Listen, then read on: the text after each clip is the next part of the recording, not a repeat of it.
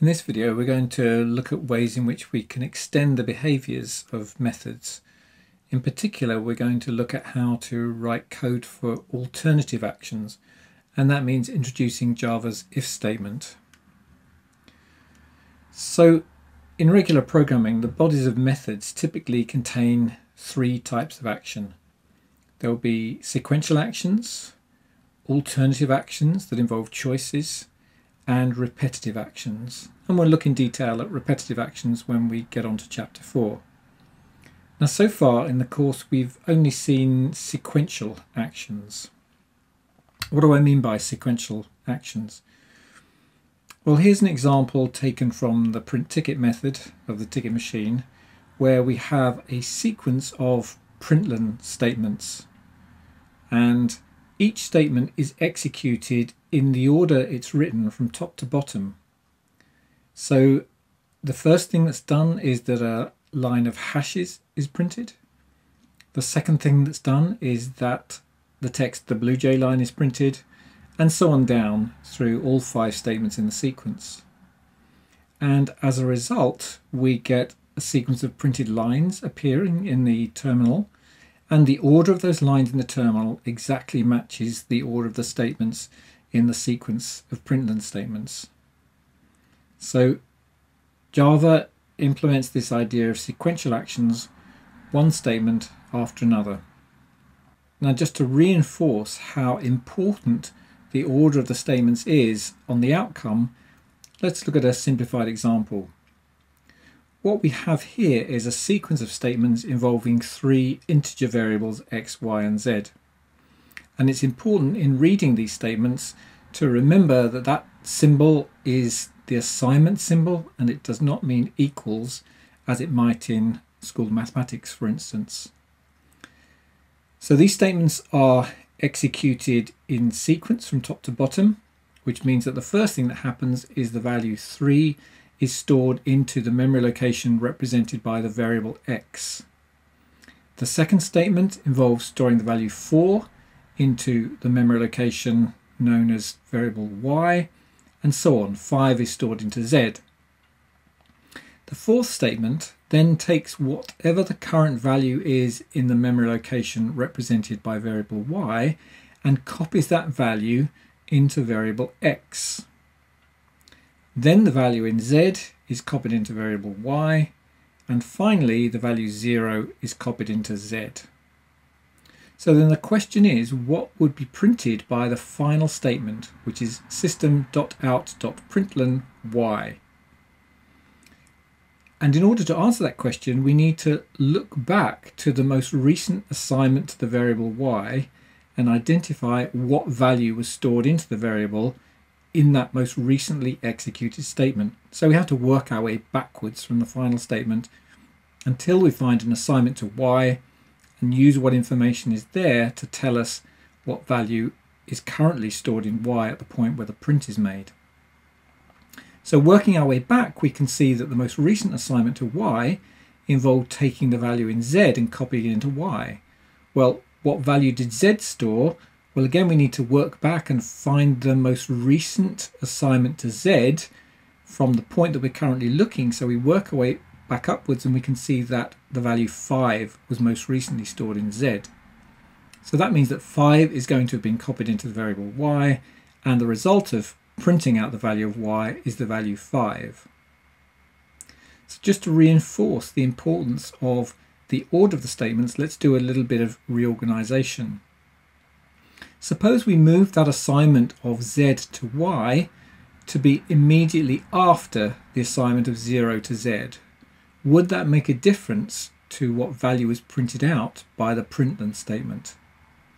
And of course the answer is yes, it will, because now the value stored in z at the point where it's assigned to y will be different from the previous example, because now there's an intervening assignment of the value 0 to z, and therefore it's 0 now that will get assigned to y, and so what will be output in this case is the value 0.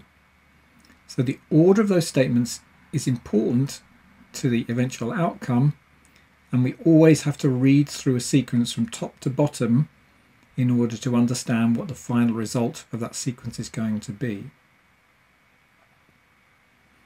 So now we want to think about alternative actions, Java's if statement, conditional decision making. So in order to do that, let's revisit the naive ticket machine and expose some of its flaws, some of its inadequacies, because we can then fix those inadequacies by making use of Java's if statement. So what I have here is the naive ticket machine project, and I've already created an instance of a ticket machine, and the price of tickets is 1,000 cents, and we have 1,000 cents in the balance.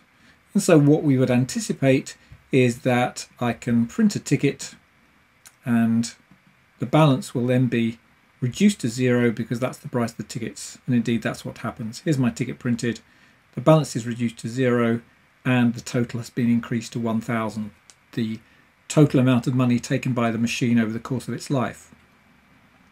Now let's illustrate one of the inadequacies of this particular naive implementation. Let's insert too much money into the machine. Let's insert 2,000 cents, which is more than is needed to print a ticket. And now let's print a ticket. And what's happened is that the full amount of the balance has been transferred to the total, but we've only got one ticket printed, whereas we'd put enough money into the machine to be able to print 2 tickets. 2,000 cents buys 2 1,000 cent tickets. So there's clearly a problem in the implementation of the print ticket method, in that it takes the full amount of the balance regardless of the price of the ticket. And that's clearly something we need to address and we need to fix. But there's a more serious problem, and that is with a balance of 0, I can print another ticket. So even though I haven't inserted any more money into the ticket machine, I now have 3 tickets printed out, and indeed I could go on and on and on, endlessly printing tickets. Let me clear the terminal window, and even though I'm not going to insert any more money, I can still go on printing tickets, and the total money taken by the machine is not increasing. So there's clearly a flaw here. I need to add some code to the ticket machine class that actually checks to see, first of all, whether enough money has been inserted into the machine to print a ticket. It's not enough simply to print a ticket simply because the print ticket method has been called. So I need some extra code in there that's going to test what the balance is and compare it against the price of the ticket to see whether it's okay to print the ticket. But there are some other inadequacies. So for instance, we would expect machines to reject things like counterfeit banknotes, foreign coins being inserted into the machine. And I can represent that sort of idea by inserting, let's say, a silly amount of money. So if I were to insert minus 500 cents, I wouldn't normally expect the machine to register that amount of money within its balance. But in fact, we can see over here that indeed it's registered my illegal amount of money, my minus 500 cents. And that's another failure of this ticket machine.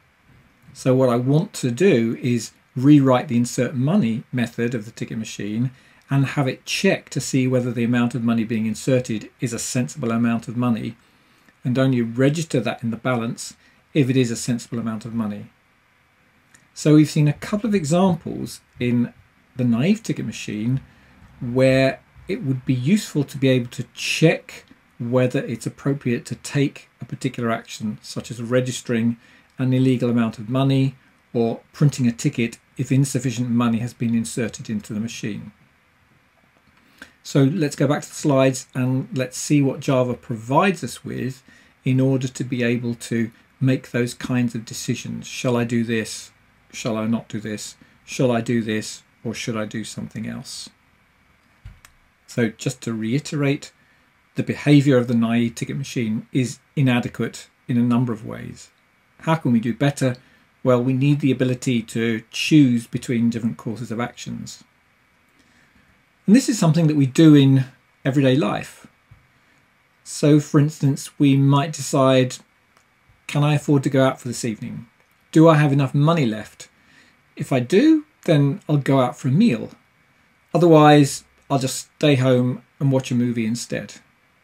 So there, I'm making an everyday choice which involves either doing one thing or doing an alternative action. Or I might be going on a trip and I need first of all to check whether my car has enough fuel in it. So if my car needs refueling, then I'll go and refuel my car. Otherwise, I won't refuel my car. So that's a case where I'm either going to choose to do something or to not do it. And then whether I do it or not do it, the following action is going to be that I'm going to drive to wherever it is I was going to drive to. So 2 examples of everyday situations in which we have to make a choice based upon an evaluation of some circumstances. Or in programming terms, we'd say we want to evaluate a condition, and if the condition gives the value true, then we want to do one thing. If the condition evaluates to false, then we want to do something else, or choose not to do the thing that we would do if the condition had evaluated to true. So Java provides us with an if statement in order to express these choices, these alternatives. So here's what we might call pseudocode for those 2 examples, where the elements in black are the normal Java syntax for writing if statements. So a Java if statement starts with the keyword if in lowercase. We then have a pair of parentheses, and between those parentheses we express the condition we wish to test that's either going to evaluate to true or false. So, do I have enough money left? If I do, the condition is true and I will go out for a meal. But if I have enough money left evaluates to false, I don't have enough money left, then the alternative is that I'm going to stay home and watch a movie. And that's expressed with Java syntax using the keyword else. So else, I'm going to stay home and watch a movie. So those 2 possible actions, those 2 possible outcomes are strictly alternatives. I will only ever do one or the other. I will only ever go out for a meal or stay home and watch a movie. I won't do both on any one evaluation of that test. And then there's an example underneath where we either want to do something or do nothing. In this case, the test is, does my car need refueling? And if it does, then what I'm going to do is I'm going to refuel my car. In this case, there's no else part because there's not an alternative I need to substitute for refueling my car. Either refuel or don't, and then immediately afterwards I drive to wherever I'm going. So let's go over that again and just illustrate the various components that we see present when we're writing an if statement in Java. So we have the keyword if, a pair of parentheses, and in between we're going to perform some test, and then we do some statements if the test gave a true result, or alternatively we mark with an else keyword that we want to do a different set of statements if the test gave a false result. So just marking up those various elements. Here we have the if keyword and the else keyword. Here we have a Boolean condition that's to be tested that will give us either a true or a false result. And if it gives the result true, then there are some statements or some actions that we'll want to do in that circumstance. But if it's false, then we can provide an alternative set of actions for that false result. Although, as remarked earlier, that else part is actually optional. We don't always have to do one thing or another. We could choose to do something or do nothing. Okay, so how does that help us with improving the quality of the ticket machine? Well, we can use an if statement in a method like the insert money method to check whether the value stored in the parameter coming in is a sensible value. So clearly it makes no sense to add to the balance a negative value coming in. And it probably doesn't make sense to add a 0 value either. So what we've done inside the insert money method now is to protect that assignment to the balance variable by wrapping it in an if statement. And only if the amount is greater than 0 do we now carry out the action of updating the balance with the amount coming in. And in the circumstance where the amount value coming in is not a legal value, so it's less than or equal to 0, we go down to the else part instead, and this time we'll print out an error message of some sort, such as currency not recognized, or please insert a valid amount, something like that. So what we have here is the use of a conditional statement to avoid an inappropriate action, where the inappropriate action would be to add a negative or 0 amount into the balance. That would not be meaningful within the context of the ticket machine. Let's look at another example. Here's the print ticket method. Now what we saw is that the naive ticket machine allows us to print a ticket regardless of how much money there is in the balance. It doesn't compare the balance against the price to see whether there's enough money in the machine, and we want to correct that. So now we've written a condition which says only if the balance is greater than or equal to the price, so there's enough money being inserted by the customer, only in those circumstances should we print the ticket, and then having printed the ticket, we will only subtract the amount of the price from the balance. And of course we know, because the test guarantees this, that the balance is greater than or equal to price. And so when we subtract the price from the balance, we know the balance will be now greater than or equal to 0. It will be equal to 0 if the balance exactly matched the price, but it will be greater than 0 if too much money for the price of the tickets was inserted into the machine. So now we're not consuming any extra money that the customer might have inserted. We're allowing that to remain in the balance so they can print another ticket, or they might request a refund if we had that functionality within the ticket machine. But if that condition evaluates to false, in other words, if the balance is less than the price, then we want to print out an error message, such as please insert this amount extra money before you try and print a ticket, that sort of thing. Now, just to reiterate, the else part is optional, as we saw with the refueling the car example, but here's a Java example where we are leaving out the else part. So suppose we have some code that's to do with controlling your home heating, and at some point the system makes a test to see whether it's necessary to turn the heating on or not. It's probably going to compare the current temperature reading against the setting of the thermostat, and if the temperature is below the thermostat level, then it's going to turn the heating on. But if the temperature is not below the thermostat level, then nothing else needs to be done. Everything seems to be fine at the moment. So that's an example where we have no else part to the if statement. We either do something or we do nothing. One further example. It's not uncommon to not simply want to choose between two possible courses of action, but multiple courses of action, maybe 3, 4, 5, very many. Now in this case, what we often do is we write a series of if, else, if tests.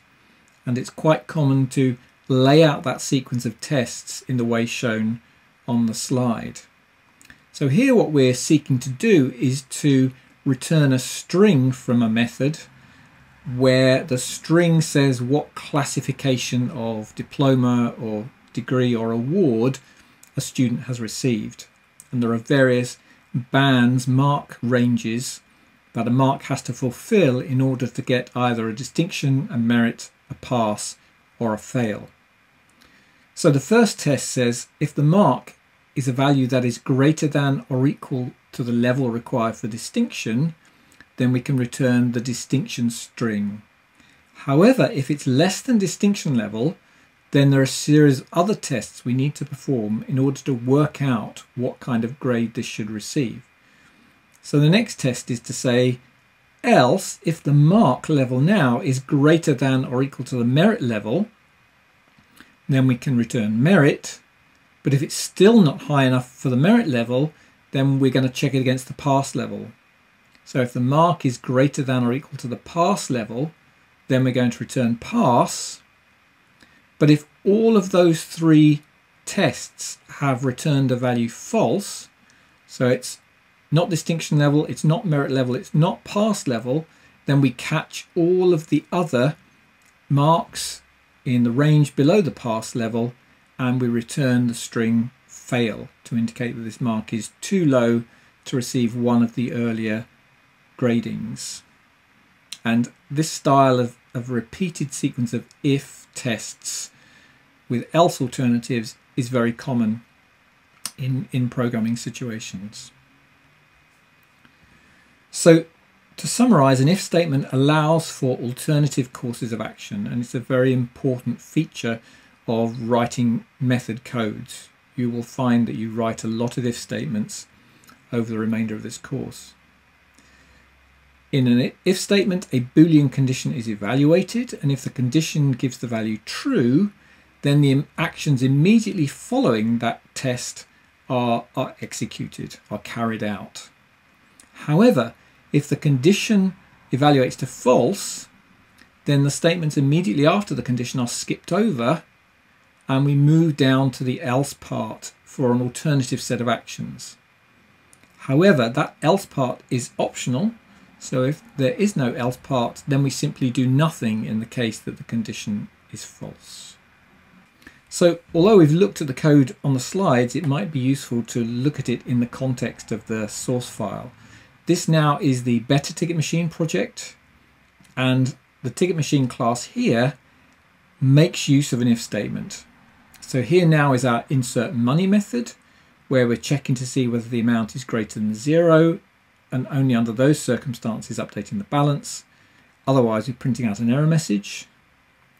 And here's the print ticket method, where if the balance is greater than or equal to the price, we print the details of the ticket.